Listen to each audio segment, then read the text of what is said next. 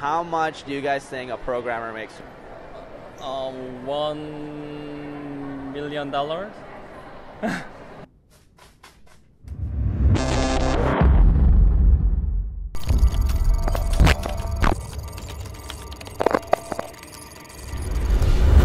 Hey guys, what is up? This is Kazi from cleverprogrammer.com and you are watching Interview Questions. So today we decided to go down to a mall and ask a bunch of people what they think computer programming is. And first, I want you to take a look at their responses. And afterwards, we're gonna go on to actually answer and address most of these questions, starting with the most important question: what is computer programming? We are here at Woodfield Mall, and we're gonna take you on the ride with us. So let's keep going, all right?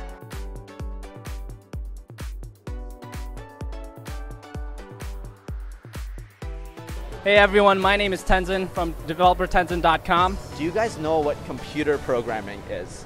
It's where you put all the brains inside the box.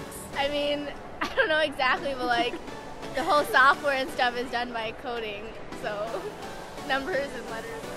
Basically what she said. The engineer. Computer programmer makes codes for different computer programs to operate systems on a computer. How do things work? Like making something work, function correctly? Essentially, at its very core, it's simply a way to digitize your ideas. This idea can be related to a field in biology, related to a medical field. I want to go into the medical field. Even in a lot of biology research, they can sometimes use computer programming. Yeah, To an engineering field, or it could be related to whatever the heck you want it to be related to. I want to teach digital media, so there's probably some coding involved in that. Probably video game design. Sounds like a lot of coding there, or no? Lot, yeah. Definitely a lot. Now let's talk about why it might be useful to you. Imagine you were trying to build a video game and you wanted to put it on an interactive website. Using programming, you could build your very own game that nobody has built in the very specific way that you want it built, and you could put it on your very own interactive, fun website. Now let's talk about maybe more practical ways for some of you people who are like, I want to make that money, right? Business intelligence.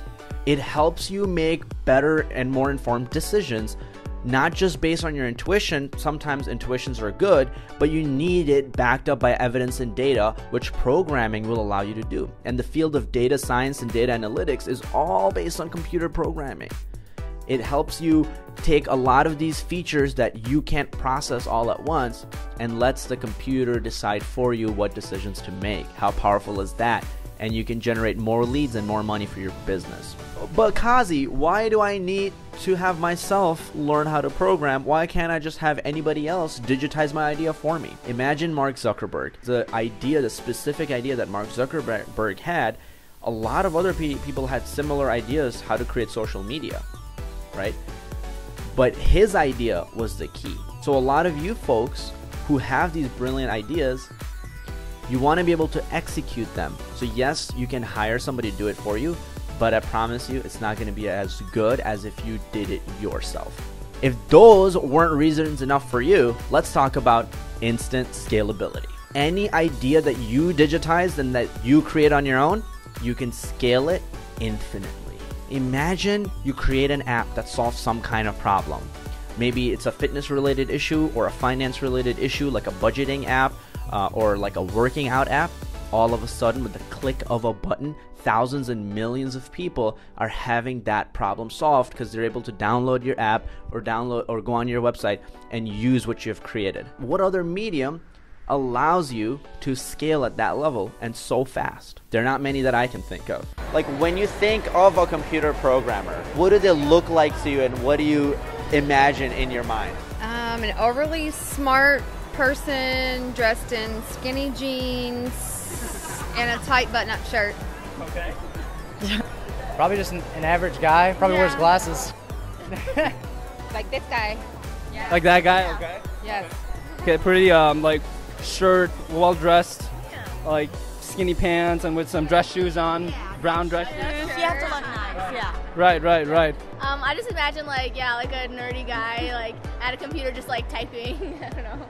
That's funny. My husband owns his own computer business, but he just wears like a polo shirt and nice shorts or pants. I met a lot of computer programmers, so they're actually not close to the stereotypes at all. Like they wear like nice suits and stuff, well-off men. All right, now let's talk about the job market.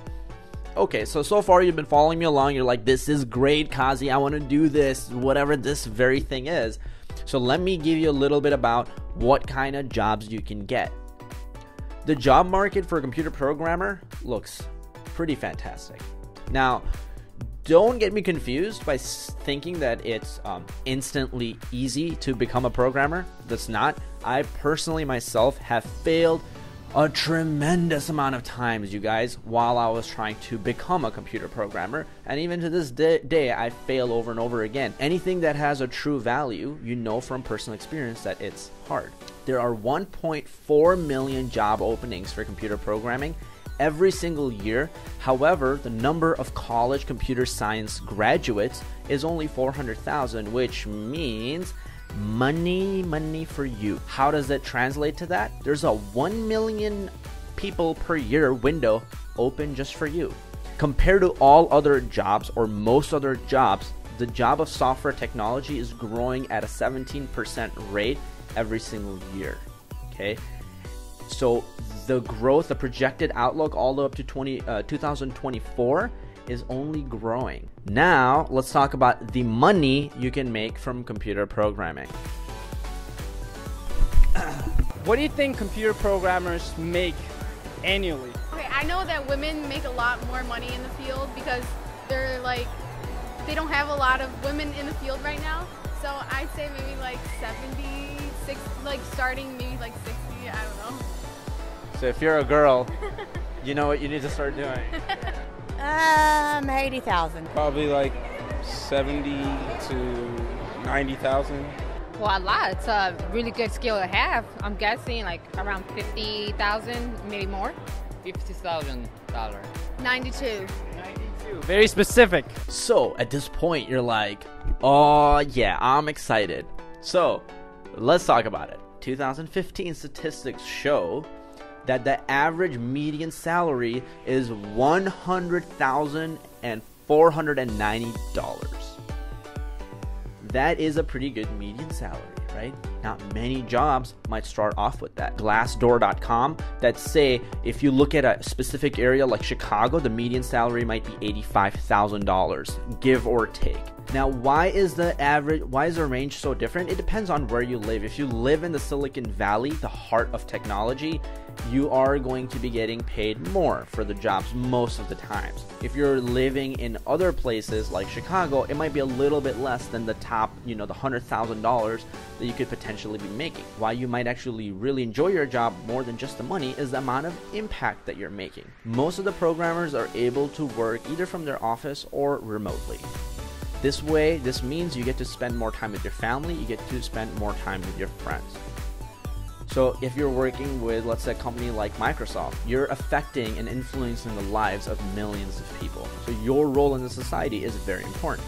And as one of my really smart friends once said, your rewards in life are exactly proportional, no less and no more, than the contribution you make in your society. Did you let that sink in? Good.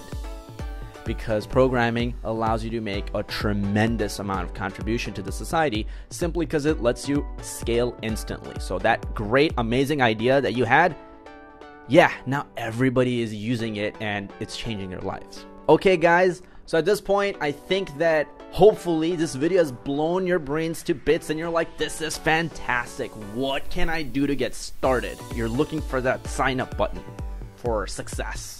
Unfortunately, I don't have a sign up button for success, but I do have a button to subscribe. So click that.